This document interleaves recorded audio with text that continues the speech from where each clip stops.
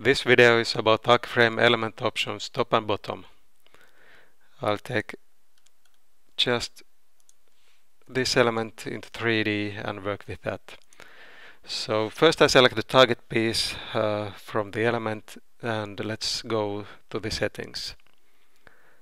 This original material is the material set to the piece that will remain in place. If it's bottom, then it will be the lowest piece in the element. So I'll set its size to this, and this is the new piece.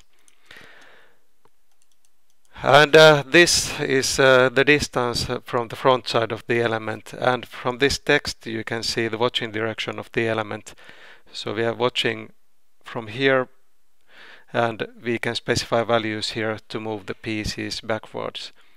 So original is the lower one. I'll put that 10 millimeters, or let's say 20 millimeters behind, and then the new piece that will go 50 millimeters behind. Okay, now I have the settings. I'll still check it on. Let's see the result. Okay, so this was 20 millimeter behind, and the other one is 50. Yes.